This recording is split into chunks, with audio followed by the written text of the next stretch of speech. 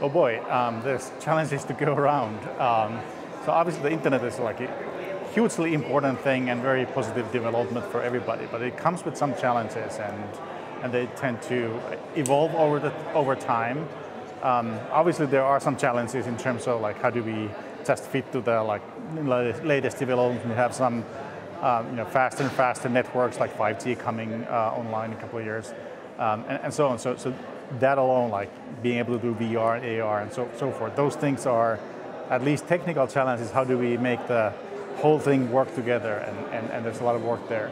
But then there's many security and rights issues as well. I'm particularly interested in or sort of worried about privacy in the internet. And so we at the IGF, for instance, have worked a lot in ensuring privacy of the communication sessions themselves. But that's not the whole picture. We've actually made great progress there. So we went from like 20% encryption to like 80% encryption in a matter of years. So that's a great thing, but it's not the whole picture because you also need to trust the endpoint. So if you and I discuss and like you don't know what I will do with the content of the communications, and neither do I know what you will do. The same thing happens in the internet.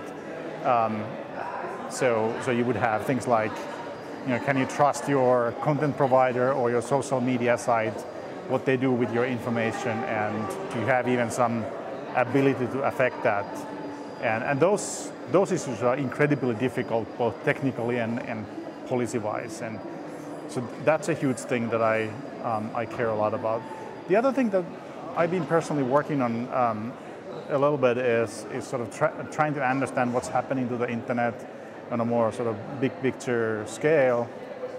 And one of the things that we've observed is that there's this tendency to be, like there's this users on one hand, but then there's this very large companies providing, let's say, social media or content services, and the users have relatively little say in how like their data is processed. So that links to the privacy of the data question, but it's a bigger issue also that you have this large entities and from a competition perspective or like the market perspective that could be a question mark, and that has many sides to it, of course. But from my perspective as a technology person, I of course want to think about the technical aspects, like could we do something with the technology to enable, say, more small companies work with others, and then there's some technical things that we can certainly do, improve this situation a little bit.